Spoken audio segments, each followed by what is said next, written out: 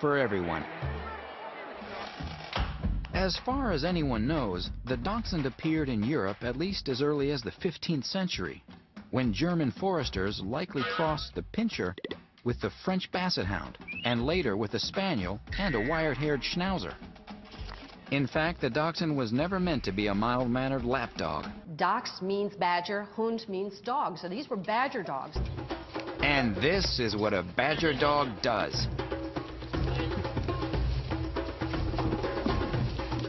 Designed to track and catch quarry above and below ground, the Dachshund may be the most extreme case of form following function.